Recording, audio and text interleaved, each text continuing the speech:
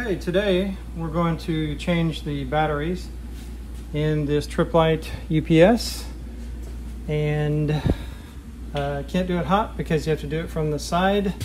So I have powered it down and disconnected the power, disconnected the what was plugged into the back of it, and I'm going to open it up and I'll show you what it looks like inside and what's involved in changing the batteries. So I couldn't quite figure out how to open this, but I ended up prying my knife in here just a little bit and it popped open, so then it slides out and this is what we get.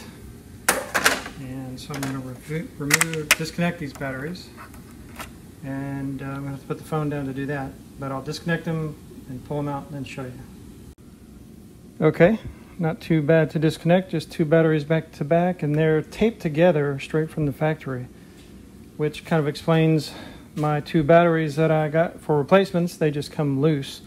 So I can see that these little jumper cables are connected inside, so I'll have to reattach the jumper cables and then retape them together before I slide this back in. Okay, so I cut the tape and I just folded them open, and so I can see what my jumpers look like here. Here's the two new batteries that are going to be replacing them. So I'm going to move these jumpers over and keep going. Okay, well, I got the jumpers switched over. I even just moved the tape and this little pull tab that was just held on by adhesive. And I didn't think to bring any tape with me, so I'll stick it in and connect them up.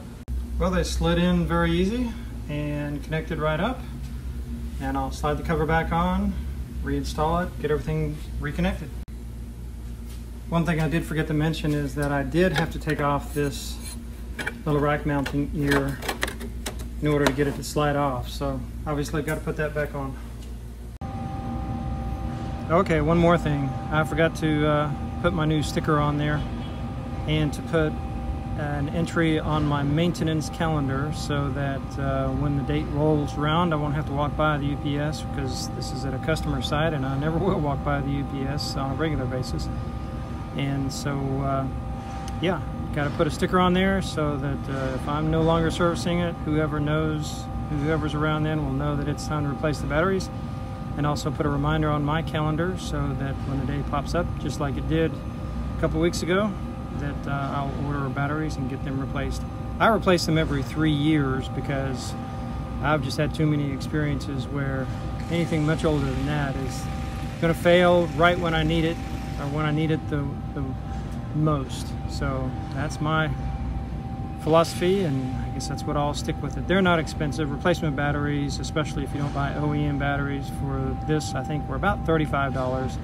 So $35 every 3 years. Some people replace UPSs every 3 years, and I think that's kind of crazy for the difference in cost and the amount of hassle that it is not really. So that's it.